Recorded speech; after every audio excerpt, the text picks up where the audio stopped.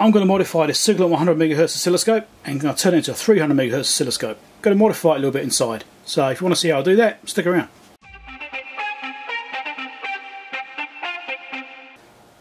So I've got two scopes here. One's a Siglent SDS2102, which I purchased about 5 years ago with a bunch of options. So it's got the MSO options and stuff like that. So it's got logic analyzer function. I've got a little unit I plug into that port just there, and I've got 8 channels of logic analyzer, which I've used to repair some fluke multimeters in the past. I think one of my very first videos I ever posted on YouTube was me diagnosing the digital to analog circuitry inside a fluke A842A. I was actually able to fix that. I fixed a couple of those fluke multimeters. And I've also got the Keysight here, which is quite special to me because I won that from the Keysight Test to Impress contest back in, was it 2018.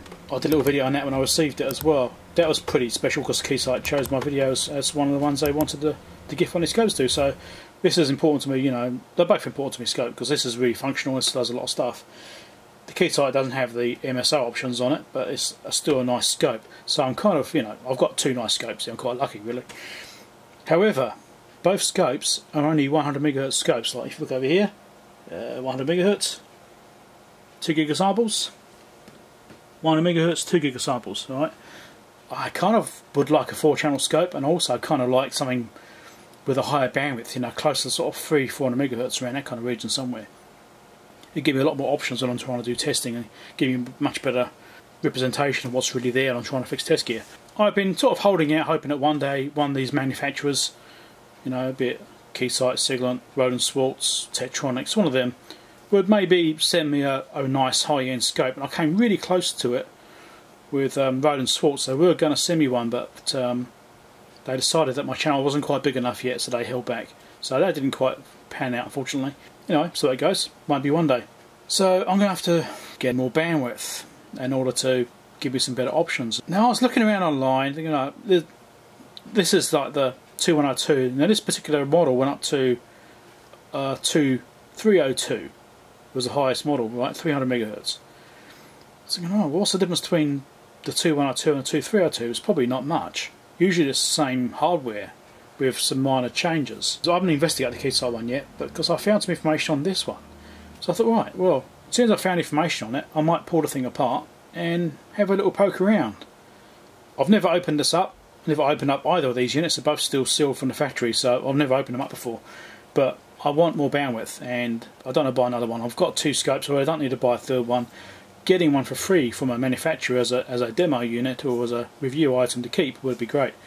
Hint, hint. Anyone out there that wants to send me a free scope, please do. So I'm going to pull this thing apart and have a look at the front end and see if I can see anything obvious here. But obviously what I want to do first is hook up some test signals and see what I actually get. I don't do it on one channel, I won't bother doing both channels, should basically be identical anyway. Okay, I've got this hooked up to my Roland Swartz SMY02 signal generator because this thing can put out enough power across enough of a frequency range in order to do this testing. Awesome piece of gear this. I'm glad I bought this.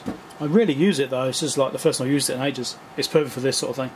Right, so I've got it set at 1 MHz, so you can see at the top corner here it says 1 MHz. And I've got 1 volt here. So my generator's putting out exactly 1 volt. And that's what it's got here. No modulation obviously. I'm going to do 1 MHz steps. And we're just going to go all the way up and we'll see what it goes to. Right. So you can watch that. You can see the frequency in the corner. You got 10 MHz and there's a drop there slightly. We'll just keep on going up. I'll just pause occasionally so you can see it. You might have to pause the video and stuff like that, but anyway. So this is rated at 100 MHz, right? So that's 100 MHz there. And that's 800 millivolts. So it's already dropped down a little bit there. We'll keep going and see what the 3 dB point actually is, because it should be 707. This is what we're looking for here. Still going. So it's already exceeded its spec bandwidth, actually, it's quite good. Yeah, 707's flicking there. 145 megahertz. 144 megahertz. So it's already exceeded its spec, which is 100 megahertz. So that's already pretty good. That's a good sign, isn't it? I should do the same test on the Keysight actually. This is using 50 ohm input impedance and stuff as well, so that's all matched properly, like it's supposed to be. And this does actually have switching on the front panel.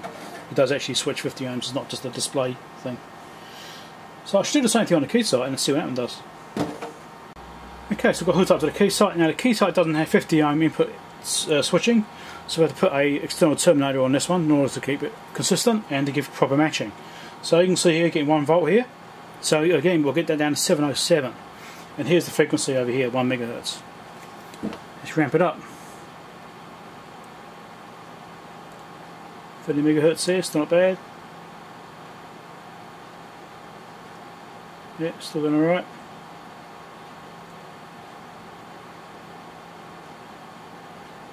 .100 megahertz are given 80, which is still pretty high. Now this doesn't give me a proper measurement here. I'll tell you what it is when we get down to 707, and I'll tell you the frequency. Maybe I can do this and get more. Yeah, that's doing it. No.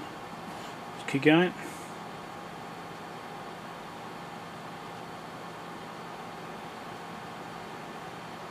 Oh, gone past it. 707 is around there. Bounce around slightly. So yeah, caught it there. Right, 164 megahertz. So this is also exceeding its spec. So that's pretty impressive. They're both exceeding 100 megahertz spec, which is good to know. But I still want more out of that Siglent. I still want more. So I don't know if there's a bandwidth modification for the key sight. I really don't know. I haven't looked, but I did find one for the Siglent, as I said. So I'm going to play around with that. Right, so I've got no idea how to pull this thing apart yet. We'll have to figure it out as we go along. Anyone who's not seen these before, that's what's on the back of one. So you've got external trigger, pass-fail output, USB and LAN port. And obviously a Kensington lock as well. Multi-voltages. Nice decent sized fan. It's not too noisy, this thing. It's you hear it, but it's not that bad. And as you can see, it's still got the original seal on it. Now, because I've had this thing for about 5 or 6 years now, I'm pretty sure the warranty's expired. So I'm not too worried about breaking that seal now.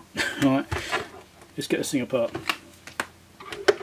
I've already prepared the correct bit. It's a, what is it? It's a torque size 10.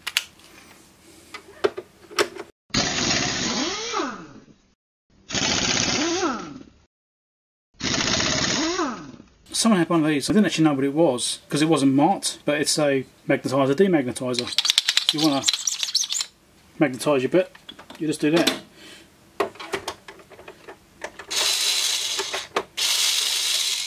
It's not working there. Got that one there.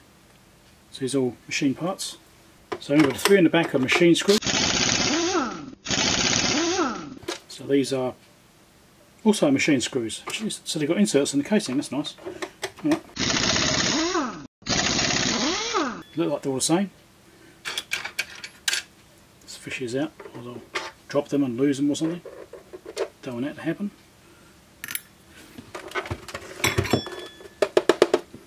What do you want? The last one's not going to drop out, is it? That one there. Ain't coming out in a hurry. Right. Well, there's a couple up here as well. Let's get those out.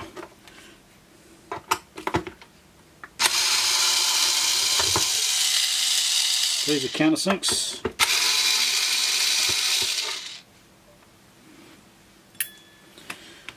So I think I can pull the back panel off.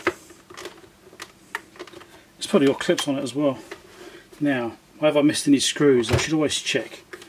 Nothing on that label. That's just an injection mark, that's the gate. Yeah, 2015, so that's 4 years old. There we go. July 2015, it's 4 years old.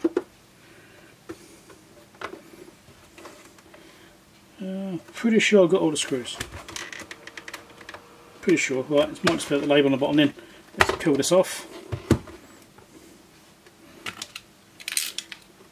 I'm going to use this, I'm not going to use my usual razor blade technique. This is probably fine for this. Like I said, I'm not too worried by it because it is, past its bloody date anyway. I'll just cut it. What the hell? Now, I'm guessing this has got clips. Let's get a spudger.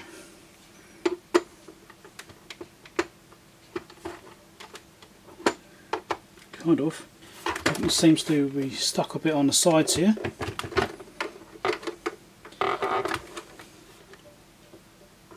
Is it? Hold on a minute. See this? There's one more.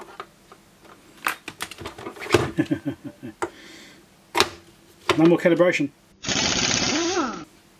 And that's a plastic screw. Right. Here we go. The feet fall out. What's holding that? Here we go. Oh, there we go. It's coming. It's coming.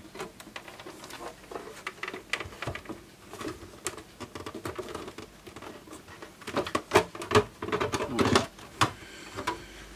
And here we are. That's the inside. So there's the casing. I'll show you these in case you actually care. You probably don't. Date stamps. So that's also says 2015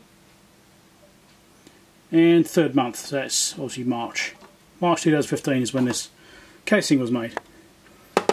And what is it? Well, it's probably ABS. Now the next thing is, how do we get to the front of this? Okay, so we've got some screws here, rivets, memory battery there. That's interesting. The battery ports over here. Maybe I'll just have to take this shield here off. It might expose the part of the board that I need. So if you want to replace the fan, you can do. Is the plug in there, nice and easy. What is it? 12 volt probably. You get 12 volt fan, 90 milliamps. Alright, so I think I just need to take these screws out from that part of the casing. I think that might be all I have to do. Let's give it a go. It's like the same screws.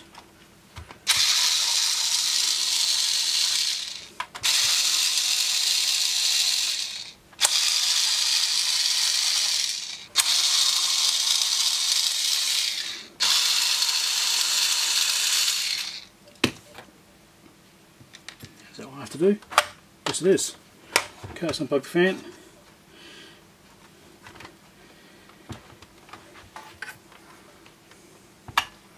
It's got a cable tie on here. So I might just cut that and fit a new one afterwards. It's not exactly much, is it? It's a cable tie. So there we go. Right, we get in there. So this is what the inside of one of these looks like.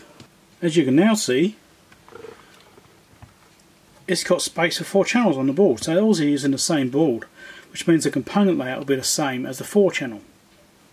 Excellent. Now I already see from this layout here, I'll point to it with this chip here and this chip here are the ones which are of interest. Now the part is at the end of that chip, which is right there. Let's get closer. Okay, I'll show you on the actual can in a minute. I'm going to show you on this piece, but it doesn't matter. So that is where the capacitor is supposed to be, there and there, right adjacent to that chip. Now it moves on between the 2 channels, but these 2 channels are like a mirror of these. They're exactly the same, or a duplicate of those. So you get those 2 and put them here and they're the same. According to the pictures I've seen online, I've never seen inside one of these before. We'll have a close look at it, shall we? So there's a ribbon going to the front panel, some memory. Obviously it's got a separate memory and control and everything on this side. There's also an interface here, some FPGA or something here to do all the controls, and it's also duplicated. So you've got memory chips there too. So it's basically this duplicated over here. So it's the same board, that's a nice thing to know. I really don't know much about the architecture, so let's pop this out. I'll pop the casing off. Oh, that's on there pretty tight. Here we go. Right. And there we are. Here's the inside. So as I said before, what we're looking for here is that capacitor there and that capacitor there. Right now it's going to be footage of the EEVblog forum showing a modification, because that's where I found the information. Right, so this is what I found as far as modifications go to expand the bandwidth on this scope. Now it's supposed to be for like 1000x, 2000x, but apparently it's like the same boards, and it does look exactly the same from what I can see from those pictures that are in here versus what I've just found. So it does look the same, so it's looking like it's very possible. Here's some pictures of the 2304X, and as you can see here, that looks very, very similar. See, there's no capacitor in that point there. Alright, so that is the finding from other people. The inside there looks very similar. It's slightly different, but this relay here is orientated slightly differently. You got little bits like that, but it is otherwise the same. This is the 1000, 2000 apparently. It's 2000, STX 1000, STX 2000. Right, well STS. So you can see this is different configurations, but the 2000 is the same as those ones there. And other people have done similar stuff. We'll give it a go. We've already got a before benchmark. We know what we're getting before. We'll do the same thing again. Take those out. Okay, so I'm going to start by putting some leaded solder on these parts. And we'll see how we go. If I'm going to use this iron, I don't know. I might have to use hot air. I prefer to use something more precise, as an iron. I don't have a tweezer iron, which is a bit of a shame. If somebody wants to send me one to review and keep, that'd be great. It has to be a decent quality one. I do have an iron, but it's not good enough for this kind of size part. That might even work like that actually. I'll do the same on this one.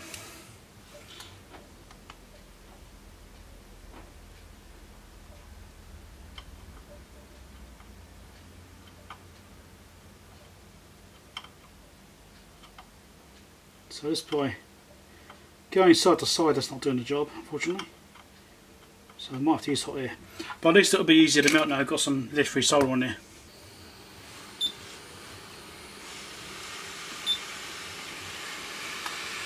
So I've got the heat on my iron, or my hot air set at 380.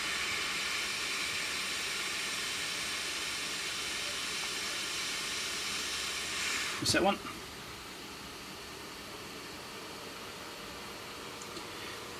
Do the same on this one.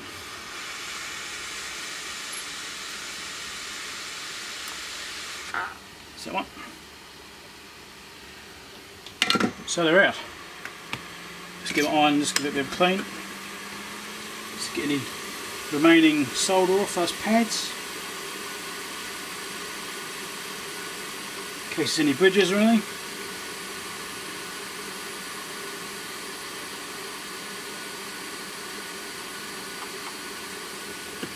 It's looking pretty good though.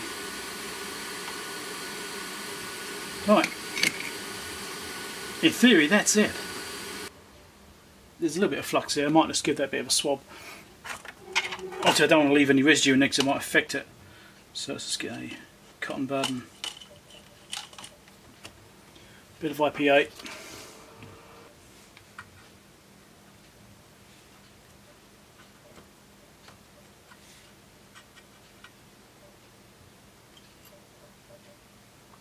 Don't leave any residue behind if I can.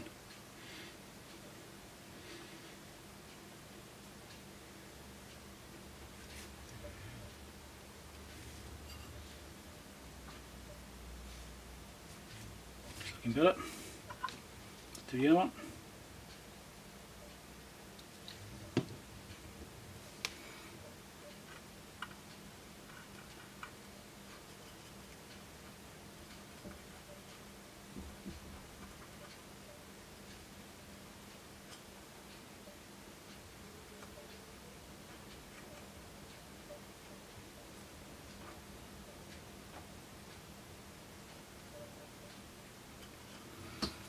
Alright, that doesn't look too bad.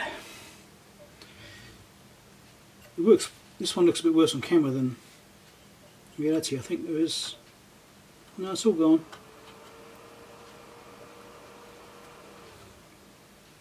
Yeah, it's all gone. That's right. So I'm happy with that. Now we'll put it back together. Will it need recalibrating? Possibly. I don't know. Maybe it does. Let's try and get the cover on first before we worry about anything else. Okay, I think that's all the way down.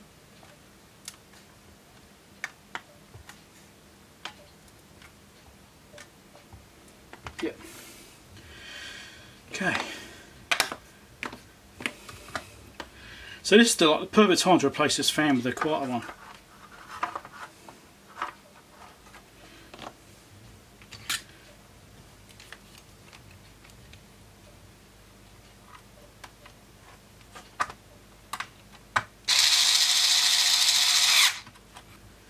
The fan isn't too noisy, but it could be better.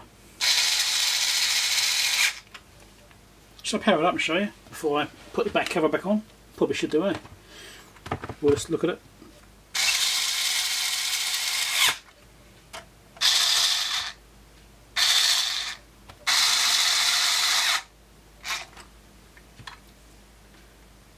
Normally I say don't put the screws up all the way up to full tightness until you actually get them all in. But these are countersink screws, so they're actually self-aligning. You tighten one up, obviously it pushes the rest to be in alignment, as long as it's designed right. Let's plug this power supply in. Now we'll listen to this fan, and we'll try and decide if we're going to bother changing it or not.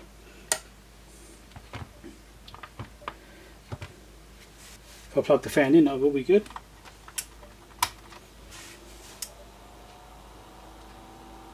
I mean,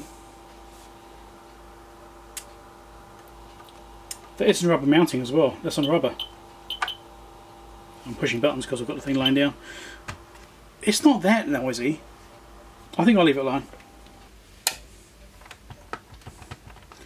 Let's put it back together. See if I can forget any screws. Does that really need cable tying, you think? And it's sitting out of the way. I don't think it's really going to be rubbing or moving around anyway. I don't really think it's necessary. It's not really like it's under any vibration stress. The feet back in, otherwise you'll forget about them and that'll be annoying.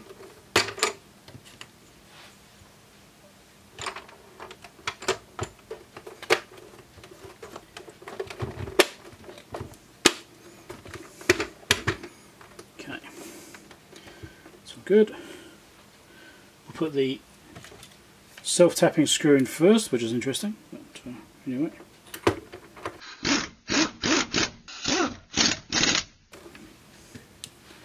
I'll do the rest.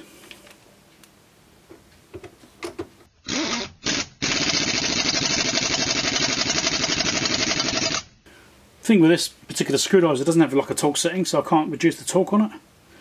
It's a bit annoying.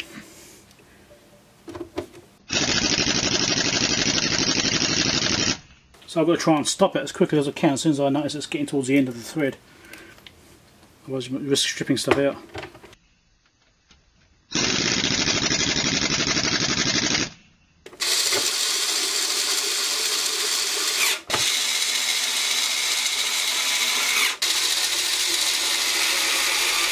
Also I get those caps and test them if I haven't lost them already. Oh, I can see them. They're just very small.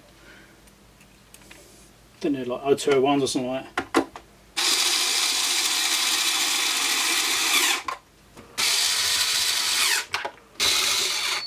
Right, so here's the caps. Let's measure them. Let's see what we get. So this is the one that's in channel 2. No reading, that's interesting. Okay, check the one that's in channel 1. So I'm going to order it. 8.8 PF. So that's strange. I've just changed this to be automatic ranging instead of just capacitance ranges. And it thinks it's a 0.7 ohm or 0.07 ohm resistor. Oh, 0.15 ohm resistor at 10 kilohertz. Increase the frequency, gives me different resolutions. 8.81 PF at 10 kilohertz. 8.86 at 100 kilohertz. Let's try the scope out and see what happens. Okay, let's check this out again. I've already had a bit of a play around just to make sure it worked before I recorded. It does work. Now I need to demonstrate it. So I'll just put up the all measure instead this time. So over here we've got IMS, there we go, right there, third one down over there, 1.01. Okay, this is at 1 megahertz, is it? 6 megahertz, there we go. 1 megahertz is there. Just bring this down a bit more. Here we go, 1 volt, 1 megahertz. Let's wind it up and see what we get. This is on channel 1, and I'll do channel 2 afterwards.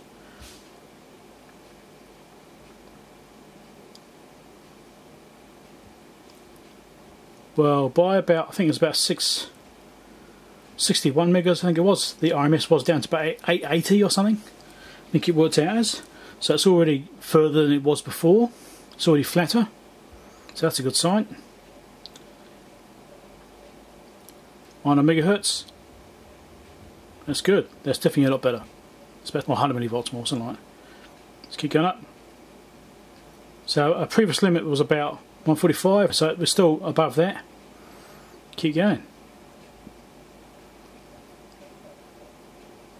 200 megahertz. Let's just change this a little bit. Keep it so it looks reasonable.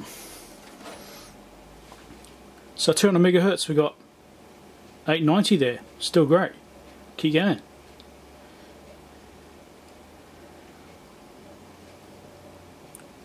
Still going.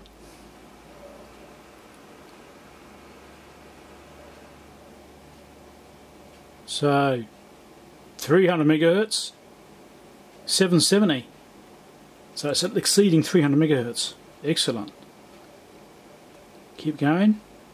Oh, we're nearly there.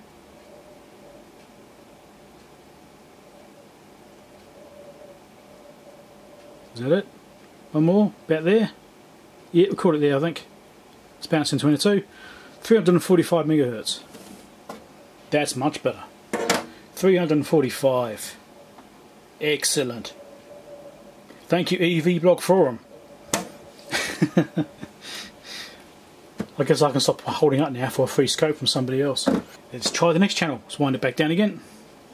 Back down to 1 megahertz. And we'll change channels. I need to change the triggering and stuff as well. Turn channel 2 on. Channel 1 off. Channel 2. Measurement. Channel 2. Yep. Triggering, I want obviously to be on the correct place. So I need to set up the trigger to be on channel 2. Right, there we go. So, currently getting 975 there. Shift my lead, make sure it's done up properly. Yep. So it's sitting slightly low on channel 2. Maybe channel 2 needs calibrating, I don't know. We wind it up.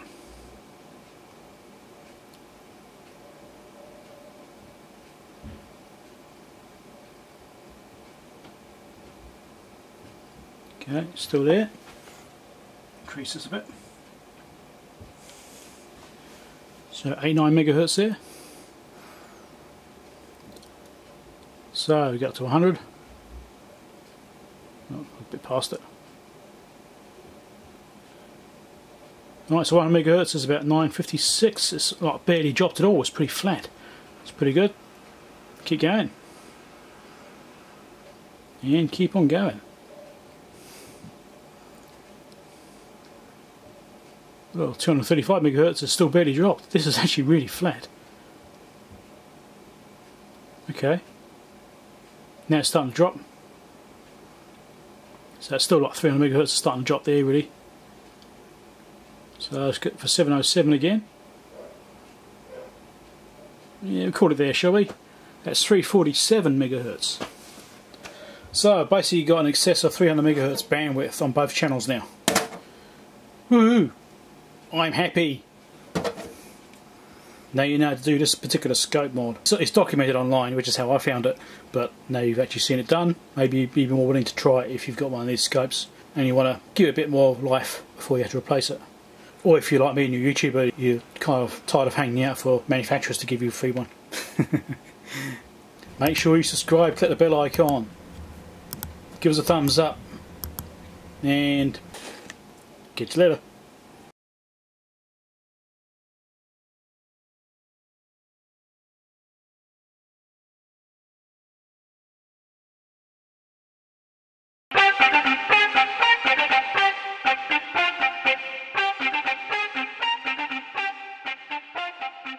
So as you can see, I've got two Siglent scopes here. Well, that's a bit of a cock up, isn't it? No, I've only got one Siglent scope. That's a nice outtake.